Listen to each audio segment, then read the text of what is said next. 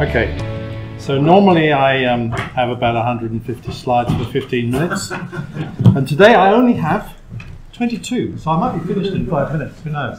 I can normally fill the time. That's just the thing. I'm actually going to follow on from Jens's talk this morning and talk a little bit about failure. So I'm kind of interested in putting things a bit in perspective about the development of tools and what constitutes failure, what constitutes success, how we get there, and particularly to do with databases. And in fact, I'm going to finish with a quote from Jens's colleague, Torsten Madsen, who I had the pleasure of spending 2 months with them 20 years ago, was it? Yeah, about 20 years ago, when they were developing IDEA. And that idea has inspired me, among other things. So what sort of failure am I talking about? I'm talking about failure of dissemination. This is a much broader thing than just to do with databases or anything. It's to do with information flow within broadly the digital humanities, and more specifically within computer archaeology. Do we know what's actually going on? And we come, of course, to conferences like this, but unfortunately, all the Ariadne people are over there, and the people who are doing new methods in stratigraphic stuff are down there, and we never get to really hear everything that's going. So dissemination of information is one of the big problems, and the result of that is often the reinvention of the wheel, or very often the reinvention of the square wheel. So I went looking for what I didn't realize was a meme, but a meme of the square wheel. And there are dozens of drawings like this one, but I particularly liked the annotated version of this that I didn't annotate, which I think says it all. Actually, I did annotate it. I added conference to the bucket, or whatever it is, because I have some strong opinions about how conferences should or should not be organized, but that's another story altogether. So what does reinvention of the wheel mean? It means bespoke structures and bespoke code. And I loved Jens's example of the, 30, 40, 50 tables all jammed into one screen with lines going in every direction, which in fact is the reason for using things like Neo4j or Heroes, which I'm going to talk about, where connectivity and flexible connectivity between things is easy to do and doesn't involve these ridiculously complex sets of relationships. The startup delay. If you have to develop a MySQL or even an Access or FileMac or even MySQL, Postgres, whatever database, you're going to spend a lot of time at the start of whatever project you're doing developing the tools to do the project. You should really have a database not the day you start the project, months before. Probably when you're making the grant application, you should have the database you're going to use in prototype. The high cost. We know how much it costs to develop bespoke databases of any type. Maintenance costs. If every single project has its own database or version of a database, every one of them needs to be maintained separately. And it's incredibly expensive, and it goes on being expensive, and the result is that there's relatively little sustainability, because when you get to the end of the project and the money runs out, you kind of keep it teetering along as long as you can, and then entropy comes in. So what you end up seeing, I think, is you see survival of the fittest. You see, and that doesn't necessarily mean the best. Think of Betamax. Survival of the fittest is probably maybe the best supported, being more institutional or whatever, or perhaps simply those with the most tenacity. Since I've now been doing Heroes for 15 years, and I was doing a database back in the 1980s called Minna, I guess I fall into the third category. I'd like to think I fell into the first, but I definitely don't fall into the second. And maybe you get enwheelment, a word I think I've just invented probably, by which I mean you become the go-to wheel. And I'm kind of getting some traction with Heroes now after about 15 years, and particularly in digital humanities classes which are starting to use it, which means, of course, the future generation is being trained, and I like that. So I think that could finally be an accumulation of the snowball. So how does a system become known and understood? That's a referral back to that issue of how does information flow? if you've got something simple, and this one's specially designed for my French colleagues. I gave this a bit of this talk the other day, and this got a good laugh out of them.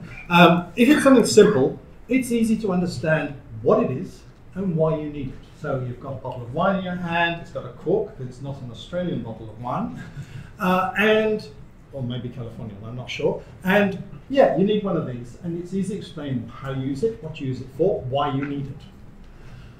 Examples in our field, very broad, in the IT field at least. Microsoft Word, everybody knows what a word processor does. It's a typewriter, a sophisticated one that does images, word processing, page layout, etc., but that's basically what it is. Everybody understands it. Spreadsheets, people think they understand them. Yeah, columns of numbers, some labels, then they try and use them for long texts. Calculations, but then they want to do queries, and there's no control, etc., and graphs. Fine, does that. It's easy to explain. People kind of see where it fits into their workflow. EndNote and Zotero, bibliographic referencing. Again, people know what a bibliographic reference is, how you use it, why you might want to use it. They can easily see they need it, or they don't need it, or they can't be bothered, but they probably do need it. But that's another matter. But you know, it fits. It's easy to understand. It's easy to quote unquote sell. Or Omeka, for instance, which is getting more towards the database side of things. But actually, it's relatively easy to sell as an idea because it's about the web publication of objects, storing metadata and publishing them in nice web pages with a bit of a search built in and so on. It's relatively easy. And objects can, of course, be conceptual things as well as physical things. It's relatively easy to explain. On the other hand, faced with this, which I'm not sure being spread too thin, I don't think that tool would be particularly thin. It would probably be about this thick. It's much harder to explain why you need this thing, what you're going to do with it. I think something like SAP, business management, mega software, has that problem that you have to explain how is it going to affect, how does it fit in your workflow, why do you need it? Well, of course, they have teams of sales people who go around, analyze your business and tell you why you have to spend thousands of millions of dollars on their system. That doesn't really happen in archaeology, digital humanities. The web browser is an interesting case because it's actually very simple. It's just a framework in which you have a web page, you click on something, you get another web page. Well, it was. These days, if you went back 25 years and trying to explain the web and the web browser as it exists today to somebody, myself, 25 years ago, with today's knowledge, you would be unable to explain or sell the idea of a web browser because the whole concepts of social media and so on just simply didn't exist at the time. So it's trying to explain to a caveman, I use the non-politically correct terminology advisedly, how to drive a car. I have a lovely example with golf carts and Donald Trump, but I couldn't fit it inside. And Heuris is a little bit the same problem. It does everything. Everything is a landscape which goes as far as you can actually reach. But it basically aims to do databases for everyone to do everything within the range of what we can achieve, which does not include 3D modeling, and it does not include sophisticated GIS, though it has mapping. It does not include large amounts of text analysis and text processing, but it handles text quite nicely. What it does, database creation, modeling entities and relationships, trying to bring some sort of sensible order into the sort of spaghetti that you see in relational databases. It really works a bit like a relational database, but without all the complexity of building relational databases. You can extend your database spontaneously. You decide you need a new entity type, you want to make some new connections, you want to add new fields, change the fields. You can do all that on the live database instantly through a web browser. You can manage data, things like doing recoding of values, finding all the things and adding things to them and so on and so forth. You can share and authorize people to have different sorts of access by groups and subgroups and so on to different records in the database. Query and filter it so you can find a subset that you're interested in doing something with and analyze that subset or export it to Gephi or GIS or whatever. And you can visualize as lists, as maps, as network diagrams, and so on, at a basic level. So, in fact, if I go back to Minark, which I wrote in the 1980s, and I actually really wrote it as opposed to now where I just get other people to write it,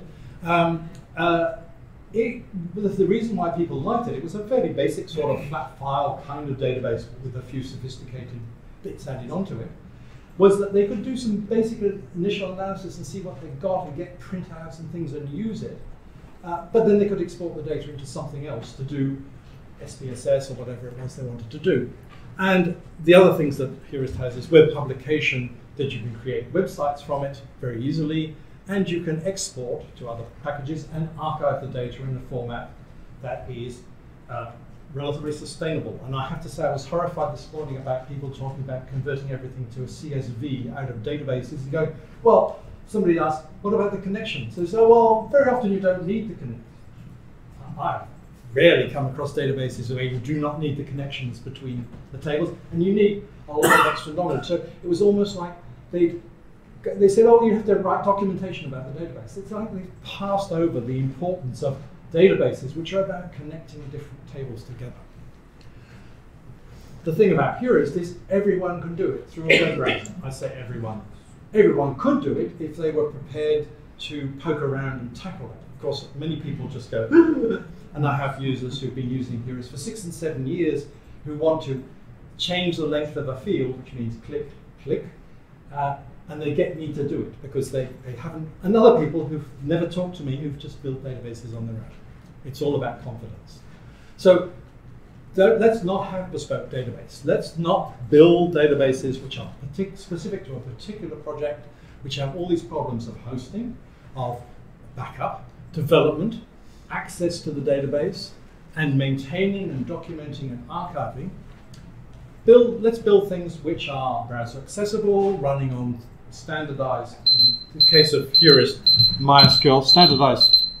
Excuse me, I'm done, thank you. Quality control. Yeah, that's proving I don't know how to use a mobile phone. Which are based on standardized SQL servers or Neo4j or other servers, where all the development effort is shared across multiple projects and centralized and sustainable. Those are the key takeaways. So I'll skip over this, which is on the Hurist website if you want to have a look at it. All the things it does. And that's the Hurist website. And at the bottom here is a button which you can click on and start creating a database. And it's a fully functional database, and it's been around now for 15 years, and we're still running databases which are nearly 10 years old. So it's fairly stable. It's also available on Humanum as well as on the University of Sydney servers. Thank you, University of Sydney. One of the problems we've had, though, is trying to get people past the first step. It's not difficult to use, and if you've got that sort of, I'll poke around and see what happens, it makes sense. But I actually get I get an email every time somebody logs into the database. Creates a new database. I also get an email when they use the browse templates function, and 90+% of people never even click on browse templates. And it's like, for goodness sake, have a look, see what's there. So when you do, one of the things we've done recently to try and improve sort of introduction to Hurist, if I know how to use this, which I don't, forget it, is the dashboard, which basically allows people to put up a dashboard of commonly used functions, and we have a default one which comes up for new users, which tries to steer people into a bit of a pathway into the system. And this browse templates basically gives you a set of databases that we've created as templates, and also any user databases that people have registered themselves. If I, as a user, register a database with Hurist, it's indexed in a, believe it or not, Hurist database, which is being searched here, and then other people can borrow the structures I've created, not the data, the structures. They can clone our databases because we've put some test data in, but they can borrow structure from other databases. So this is aimed at allowing people to set up useful structures for whatever, and say to people, and publish and say, if you want to use my structure, take it, and then modify it, because once you've downloaded it into your database, you can modify it, which helps to start to build some sort of standardization without obliging anybody to use it. We've got a couple of them here, the museum and the more or less templates that my colleague Claire Reeler who's in Brisbane have built, and basically what it shows you is the record types that aren't already in your database. So if I click on one of the little download arrows for, say, context, it's going to bring in, as well as context, it will bring in any other record types that are connected to it, all the fields for those record types that it doesn't already know about, and all the vocabularies and terms that it doesn't already have. So it basically gets everything it needs to be able to deliver that to you. So about a week or so ago, we started building a database for this project, Laureate project today, ANU. And they basically, unfortunately, discovered Hurist towards the end, like last year of their project, but they're going to be doing a public exhibition of Archaeology of the Pacific. Archaeology of the Pacific, the history of archaeological work in the Pacific. And so they're going to be using Hurist to generate that public exhibition. So this is the sort of data they've been collecting from the 50, I think, museums that they're getting objects for this exhibition from. I said, I don't think that's terribly standard. They said, no, we followed museum principles. I said, yeah, but wait and see what you get. Well, we can see what they get. So they're going to spend a long time trying to reinterpret all of that into some data. But what we did here is downloaded the museum and MOLAS template, and you can see a series of new tabs have appeared. Normally there would only be 5 when you with a new database, which contain all the data for these different record types. And so these are the different entities that are already defined in the MOLAS template in each of their different tabs. Just to horrify people, that's actually not the whole database. That's only about half the record types in the database. Looks terrifically complicated. It actually isn't. When you actually are using it, there's simple connections between things. So this isn't a particularly useful diagram, and I did actually have the complete mess up, which is even more. This is the initial form that we got, a rather long, thin form, as it were, for objects. So it's really about objects, but it's got collection history, exchange history, who authorized the excavation, description of the object, description of its function, new function, etc., etc. What I've done, in fact, then is to collapse it down into a series, into a much shorter form, with relationships across to other those sets of data, so that you basically don't have to fill them all in. You fill in the ones that are in red, which are required, and the rest you fill them in if you've got the information, which you don't always have. And you can, in fact, use this more generally as a way of nesting levels of detail for different types of database. And so when I click on the one which is the detailed collection information, I get all the fields for detailed collection information, which themselves may in fact be links. For instance, the collector is a link to a person record. The collection location is a link to a place record, and that place record is reused for current place of exhibition, place of organizations, and other things like that. All of this, because we had it predefined, we probably defined all of this and redid all of this in one day. If we hadn't had it predefined, it would have taken maybe 2 days to build this. It's very quick to build, and we can change it around. So in fact, Claire did the first version, and I changed it around in about half a day. And that's what it looks like. A much simpler view than that very complicated view of things going in all directions, because you don't actually need to know about all of those things. You just need to know about the things that are connected. So here is an example of what Torsten and Jens called a metastructure database. In other words, all Hurist databases, all, what's it called? IDEA databases, all Amica and REDCap databases, FAMES, ECI, have exactly the same structure. They're all different, but have all databases have exactly the same structure. There's enormous advantages in that. So instead of having this sort of This was the most complicated one I came across in a hurry, which is nothing like Jens's. But you know, one-off bespoke structure, difficult to maintain, not very well documented, names that aren't very clear. I mean, what does context pottery mean? I have no idea, and I bet there's no description behind it. Just something where all of those fields are the same in every database. There are now hundreds of them. And there's a description behind every one of those fields. And the schema of the domain that you're studying is stored as data in the database, which means that once you have that database and the documentation about how Curious is structured, it's interpretable. And basically you can hit an archive button, get an XML version of it, you get an SQL version of it, and you get all the documentation. When they load it in the holocube, it will just work, if there's ever a holocube. And here's another, just another final example.